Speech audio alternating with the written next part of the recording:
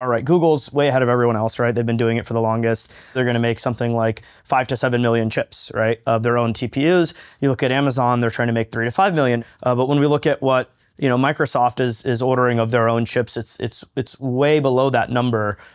You've had a program for just as long. What's going on with your internal chips? Yeah, it's a good question. So the couple of things. One is the thing that is the biggest competitor for any new accelerator is kind of even the previous generation of NVIDIA, right? I mean, in a fleet, what I'm going to look at is the overall TCO. So the bar I have even for our own, and which, by the way, I was just looking at the data for Maya 200, which looks great, except that one of the things that we learned even on the compute side, right, which is we had a lot of Intel, then we introduced AMD, and then we introduced Cobalt. And so that's kind of how we scaled it. And so we have good sort of existence proof of, at least in core compute, on how to build your own silicon and then manage a fleet where all three are at play in some balance.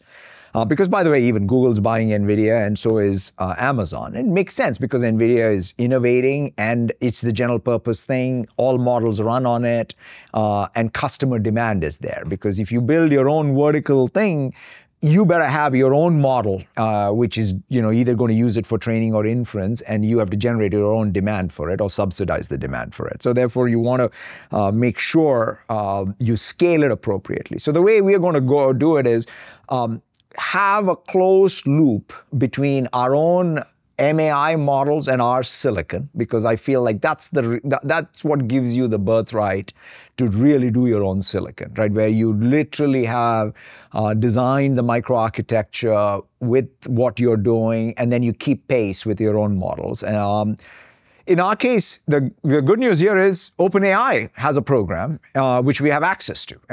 And so therefore, to think that Microsoft is not going to have something that's What level of access do you have to that? All of it. You just get the IP for all of that? Absolutely. So the only IP you don't have is a consumer hardware? That's it. Oh, wow, okay. Yeah. Interesting.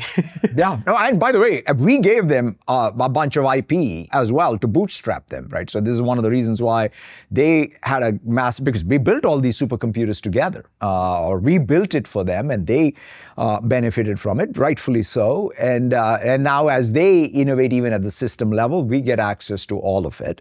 We first want to instantiate what they build for them, but then we'll extend it. And so to think that we don't have, and so if anything, the way I think about to your question is, Microsoft wants to be a fantastic, I'll call it, speed of light execution partner for NVIDIA, because quite frankly, that fleet is life itself. I'm not worried about, I mean, obviously Jensen's doing super well with his margins, but the TCO has many dimensions to it, and I want to be great at that TCO. On top of that, I want to be able to sort of really work with the OpenAI lineage and the MAI lineage and the system design, knowing that we have the IP rights on both ends. If you enjoyed this clip, you can watch the full episode here and subscribe for more clips. Thanks.